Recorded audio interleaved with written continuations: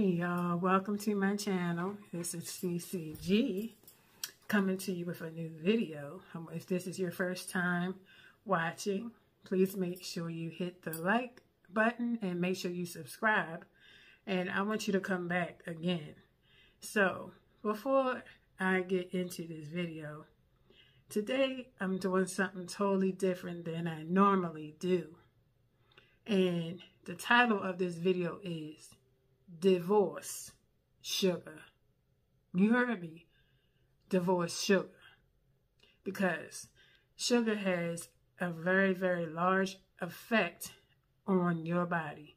And so I'm going to speak from my experience dealing with eating and eating certain things that's not good for my health.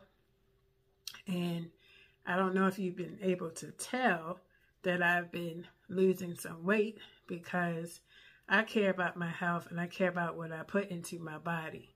No more. Well, I listened to that sugar demon telling me to go, oh girl, you know you want that daggone donut. Just go get the box. Don't worry about just eating one. Just go ahead and eat the rest of them. Oh, you like them red hot potato chips, girl. Why you gonna fool yourself and get that little bag? You know you want that big bag. And you're gonna finish it off too. You know, I've done that on so many occasions. And, you know, I've always been the person that loves sweets. And being a diabetic, especially a type 2 diabetic, I had to really take responsibility about what I'm putting into my body. Only way I'm getting sicker and sicker is because I'm making myself sicker and sicker. And I had to really change the way I'm thinking about my health and what I put in my body. You only get one body. And, you know, being that I love the Lord and things like that, I can't keep defiling my temple with things that are going to continue to make me sick. So you're going to have to take responsibility for the things that you do and the things that you eat. Nobody can put that fork up to your mouth but you.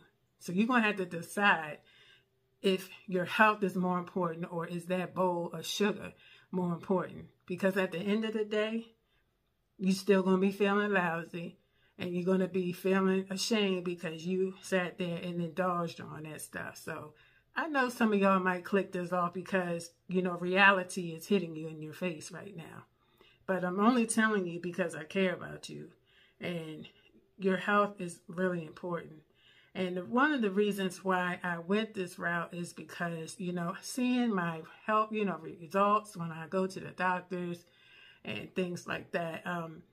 Being diabetic, I had to really be careful, you know, because if your sugars are too high, then you're going to be wanting to drink more, pee more, and your sugar levels will be off the chart.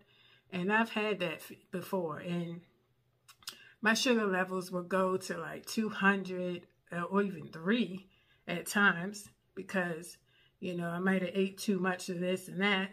And then I'm starting to feel tired, groggy, and I start to like feel weird when my glycemic index goes up. And to me at this point, you know, I've always been like the candy queen, especially growing up. As a teenager, whatever, I was the one. Big CC was the one everybody rolled to, you know, because I had it all, honey. Yes, I did. And I would eat it, and I would get that sugar, you know, just want more and more and more, and I would just enjoy eating them candies because I love, let me see, back in the day, I used to eat the Alexander the Great, lemon heads, now laters, fireballs, Twizzlers, M&Ms, Snickers. I like all that back then. And as I get older, you know, your body it's aging. So you want to do the best that you can to preserve what God has given you. So I just made up in my mind, and you know how you think a certain way and then you realize that light bulb goes off in your head and then you finally get it. That all this food that they put out to us, and especially in the United States, they give us garbage, basically, to eat. And some countries don't even allow some of the things that we're eating over here. But if you ever thought about it, why do they even sell this food to you? because they know it's very tempting and it's addictive. And so it's sugar, carbohydrates, whatever. Anything that's not good for your health, that's an addictive. You can be a food addict. It ain't just drug addiction. You can be a food addiction addict. And so I just had to just totally, like, you know, I had to really, really be strong and just say, no, you don't need it. And, you know, and being a diabetic, you got to watch your kidneys and your liver. And then, like, one of my blood results, I saw it was in the red. And I'm like, you know, but they were saying that's because you keep eating this sugar. If you don't get it under wraps, you're going to have more problems in the future. You think you got problems now, you're going to have more problems in the future. So you better think about what you put into your body, you know, because these people out here, the industries that are making this food out here, that has all these different ingredients, and I'm not, you know, I ain't going to say certain words because, you know, people likes to pluck you off the circuit. But anyway, I digress. But you need to really make a very, very good choice and decide, you know, what you're going to do for yourself and for your body, because you only have one life to live, honey, and you need to live it to the fullest. And so I say divorce it, and I have divorced it. And sometimes I have to really watch, because right now I wear the Freestyle Libre 3, and it's a continuous CGM meter, which means I wear it on me. And that's why most of the time I have to have my phone near me, because mine is connected to my phone. They do have a little device that you can carry in your purse or in your pocket. But I am constantly watching what my numbers are, because I'm trying to keep them in the green. I don't want them to go into the yellow and the orange. It's like an orange red. I don't want that. So I'm really paying close attention to my time in ranges and my numbers, because I want to keep it down. I want to get to the point where I don't have to wear this mess no more. It's time out for all this. I'm tired of being sick. I'm tired of being tired. I'm tired of hurting. You know, when you have inflammation, you know, sugar gives you inflammation. You wonder why your neck hurt, your leg hurt, your back hurt, your arm hurt. It's because you keep eating the sugar. Quit eating it. As simple as that. You got to love yourself and love your health more than sugar. Sugar, it will kill you. It's an abuser. It'll abuse your body, your mind, everything. It'll abuse your whole body. Then you wonder why you hurting, because that sugar, that donut kicked your butt. That's what it did to you. So just stop it already. But I know for me, I had to come to grips, because I not only have myself to live for, I have work the Lord wants me to do, and my time is not done. I will continue to do as best as I can, even though I have some physical challenges, but I'm believing God for my full and complete and total healing. And, you know, but it's some things that I have to take responsibility and do. It ain't going to happen. This ain't no magic trick. You're going to have to put some work to it.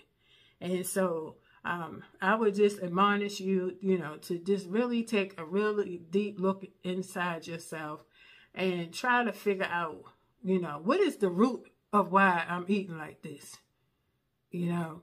And so, or what's causing you to eat like this? And sometimes, you know, you have to be careful about who you associate with, because sometimes people around you that's living that type of, you know, they don't care about what they eat and stuff. They can be a stumbling block to you.